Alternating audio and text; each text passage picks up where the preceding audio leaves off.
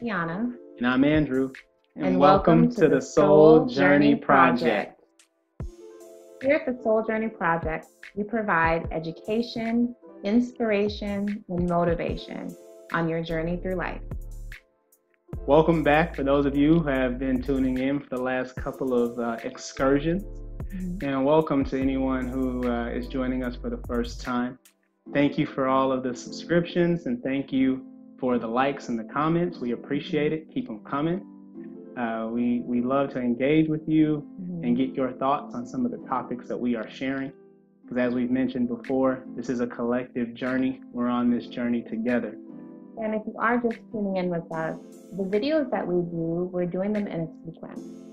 So each video is building on each other. So it's important to make sure that you've watched the previous videos before watching this one to make sure that you're in step with us.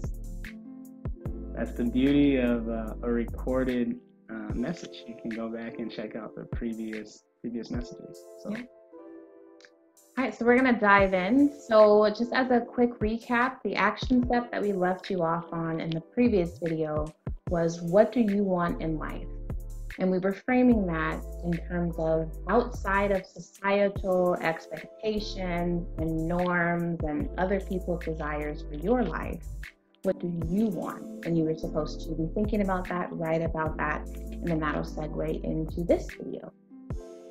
And in today's video, we're going to talk a little bit more about some practical steps on now creating a life vision or life mission statement and starting to create goals that are connected to your life vision and mission statements.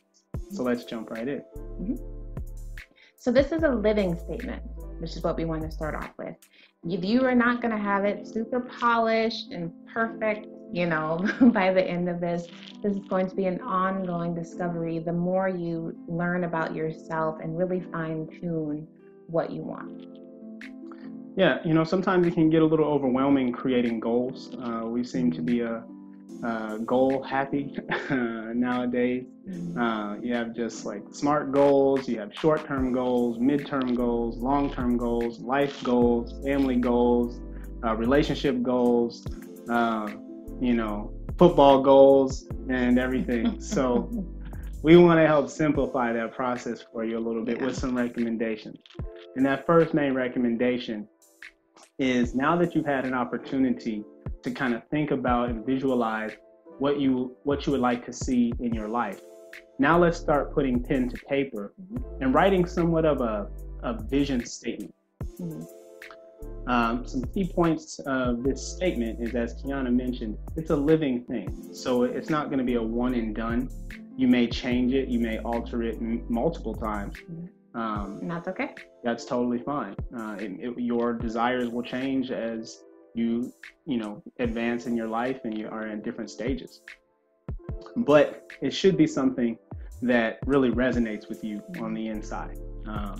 Which is why we encouraged you last time in the last video to really think about what it is I want out of my life. Because ultimately what we're trying to drill deeper into is, what do I feel like my purpose is? What do I feel like my calling is? From a more spiritual perspective, what do I feel I'm placed on this earth to do? What is God put me on this earth to do, if you believe in God? So when creating your life mission or life vision statement, if you will, you want to make it in the first person. So you're going to start with, I desire, or I am, or I would like to see, or something like that. You're starting it in the first person because you're talking about you. And you really want it in the present tense as well. So this is something that I am a blah, blah, blah. I have blah, blah, blah, because there's power in our words and what we speak. Exactly. So now you're sitting down, you have your pen and pad, and you're getting ready to formulate your life vision or mission statement. Here are some areas that we encourage you to think about to incorporate in your statement. So things like your finances, your relationships, your emotional and physical health, spirituality, your vocation or career, and your overall well-being. These are some areas you want to hopefully address in your mission statement, your life vision statement. And some questions to kind of help you, again, dial that down. So one question you can ask yourself is, what feeling predominantly governs your life right now? So when you think about how you're feeling on a normal day, what is that feeling? And then a follow-up question to that is that how you would like to feel? And if not, what would that predominant feeling that you would prefer be? And when you think about that, that can actually help guide your statement, and maybe that word, joy, peace, whatever it may be, it can help guide your statement to make sure that whatever you have in there really highlights that. Yeah. Other things to consider are who is most important to you. Family, friends, spouses, children. Pets. Again, if you have a really strong spiritual path, then maybe you want to incorporate comments about your relationship with God in your statement. So think about that as well. And then, what kinds of things really energize you? What kinds of things that when you're doing them, you just feel so fulfilled, and you're just like, yes, I just love it when I can fill in the blank, right? Those are the things. Is that service to others? Because, most times we get the most fulfillment when we're serving other people, when it's not just only about me, myself, and I, right? So your statement, somewhere in there probably will have something to do with service in some sort of a way, whatever that may look like for you. Some people it's cooking. Cooking is their way of serving. Some people are, like you said, the animal. That's my way of serving. So what is that activity that brings you that joy and that fulfillment?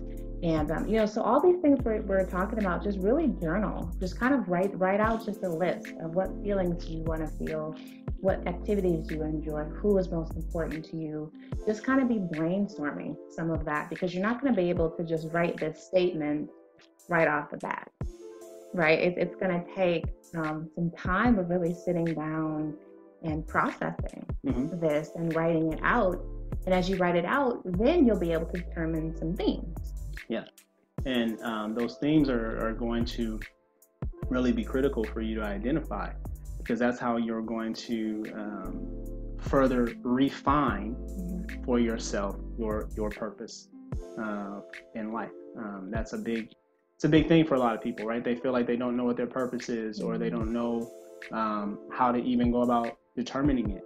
Well, this is one activity that can help you along your soul journey to discovering your purpose, and ultimately help you on your path towards living your best life. Because here at the Soul Journey Project, that is our goal, to help you live your best life. And what does that really mean? Well, it means living a life of purpose, living a fulfilled life in service, as Kiana has mentioned already, in service to others, using your unique gifts and talents and abilities for the betterment of all mankind, all humankind. That's what we're about here at the Soul Journey Project, and that's what we're encouraging you to do. Yeah. So I know it's helpful. Many people are like, okay, well, what's an example of this kind of statement? Like, I don't even know where to start. Can you give us an example, Kiana and Andrew? Yes. Right. So I'll give an example of mine. This is my personal one, my real one. This is not fake or made up. This is truly my heart. And here we go. So my statement, I'm going to read it just so I don't mess it up, is I am balanced in spirit, soul, and body with peace of mind. My family and I are in perfect health and full of joy. I have multiple streams of income, and I make a difference in the lives of those I encounter. So that is my personal life vision statement. And to kind of break it down a little bit, so kind of some components for me: having balance, is really key. I notice right away if I'm imbalanced in an area, whether it's spiritually or in a relationship or with my exercise routine or how I've been eating. If I'm out of balance with what I know I should be doing and what gives me the most fulfillment, I feel off and I'm just not where I want to be, right? And then I have, with peace of mind. So peace is something that's really big for me. That I can't have an issue within a relationship and be doing the silent treatment, and I just can't do that. I can't function. So peace is a feeling that's really important for me. Joy was a feeling that is important for me. The family aspect too of health, having perfect health for my whole family, not just something that's selfish about me, but that we're all functioning as healthy as we can be with what's within our ability to do. And then having multiple streams of income, that kind of goes into more of the vocation, side of things, what that looks like, we'll see. But that is something that I do value. And then making a difference in the lives of those I encounter. As I said previously, I am a therapist in terms of vocation, and was doing that before there was even a title, right? Just have a heart for helping people, helping you get to a higher level. And the Soul Journey Project is one way that we can do that together. So that kind of breaks down mine, just to give you an example. And it can look totally different, does not have to be anything like that, but just to give you something to work off of.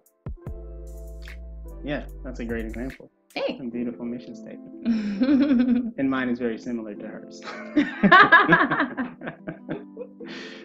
So for your action step for today is start on your list and create a draft of your life vision statement. It's a rough draft. Just start to brainstorm. And then as you start to write, you will start to find those themes. Then you'll be able to put together a nice cohesive statement. And it's a beginner statement. So it's not going to be perfect on your first try. Again, you're going to refine it as you go on this journey. And you're going to discover new things about yourself as we continue. And that will alter your statement. But at least you'll have something to work on.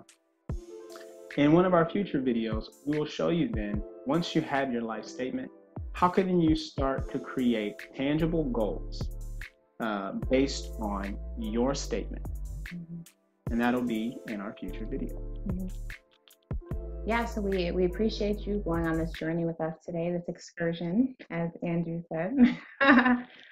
We ask that you please do like the video, please subscribe, hit the bell so you can be aware of each new video as soon as we post it. And don't forget to share. Yes. Share with others that you think would benefit from this information. Like I said, we're building a community here, so we're in this together. So we appreciate you all. As always, we encourage you to take the step.